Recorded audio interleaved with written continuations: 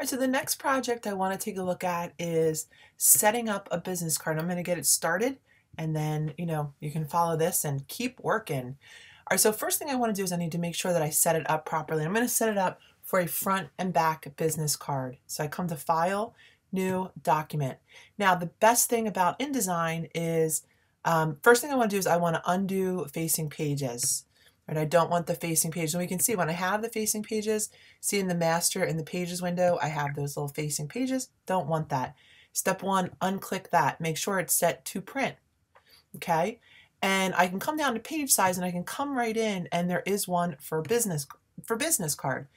Now I need to make sure about the orientation. How do I want it to orient? Do I want it to orient like so? Do I want it to orient like this? And that's something that you can think about. It all depends on how you want to lay out your business card. All right, I'm going to take a look at the margins. I think this is way too many margins. So I'm going to make this a little bit bigger. You might think, margins aren't so important with my business card, but just having a little bit of a guide, might use this, might really not. So I hit OK. I'm going to zoom in a little bit. Now, the first thing I want to take a look at here is I want to have more than one page. So page 1 is my front, and now I'm going to come to page 2.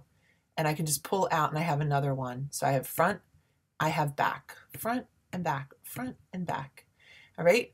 Now, and I can start to work and start placing my different objects in. So I have my logo. Again, all of the fancy stuff is done in Illustrator. All right, so maybe I want to look at how it's oriented. So I can come to File, Document Setup. And if I want to change, I'm thinking, I want mine to be set up like so. So I hit OK. All right, I can come on in. Maybe I want to start, depending upon how you want to design it all. I want to start with a color. Maybe I do. So I'm going to draw a rectangle. Now, I'm going to extend this out to have a little bit of a bleed section. In my next video, I have, in a video on my channel here, I have a whole something on bleeds. All right, so here we go. We continue to move. I'm going to just add a color in here, lighten this up, hit OK. And it should have gone in, but it looks like it didn't. Hold on for a minute, I must not have it selected. Didn't have it selected. Let's try one more time. Coming on into here because I want to get the whole color chooser. There we have it. That's more like it. All right, so now I can come on in and I'm going to place my logo. So best bet is to start with a box right in here. This is actually maybe the front of my card. I'm going to come on in File, Place, and I can come on in right to here, Open. All right, now what I want to do as well is I can change the size of it. So I come on into Object, Fitting, and I'm going to say Fit Content Proportionally. Now I can see too, I don't like the way this looks so much, but the good news is that the original file is always sent. Let me delete this. Let's see what it looks like if I place in the .ai file, if that actually looks a little bit better. So I'm going to come on in, I'm going to use this margin as my guide. I'm going to come on in to File, Place, and I'm going to place in the .ai file. And it has this real rough kind of look to it, but actually, and this is what I want to say, this is what I should have said to you. Don't worry about it. Fit content proportionally, because once you go to preview, so if we say File and we preview it, we go to Presentation. All right, it looks fine.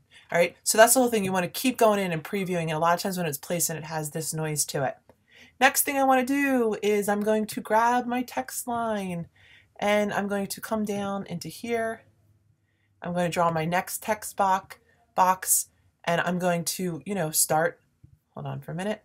I'm going to start, maybe I want to draw it over here. Okay, so illustration and design. All right, so maybe I want to take this, pull this in over here.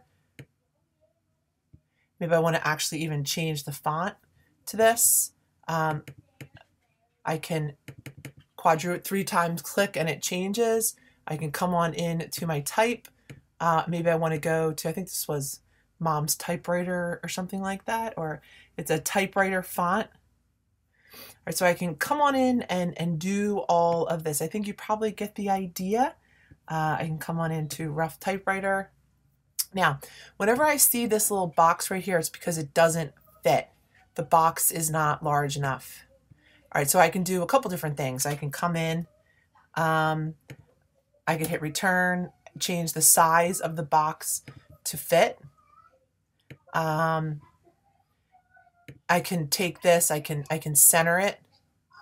Once I'm in the type mode, triple click, center. All right, so lots of different options. And then I have all these different options too, coming on in and working on the back. So I have the front. Now that's okay. This one went behind, doesn't really matter.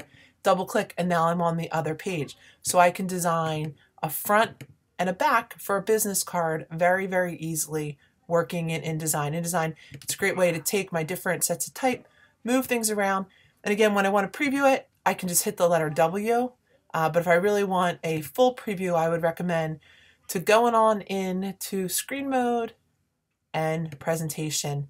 And then you start to get a sense of, okay, this is what it's going to look like. So there we have it, laying out a business card in InDesign.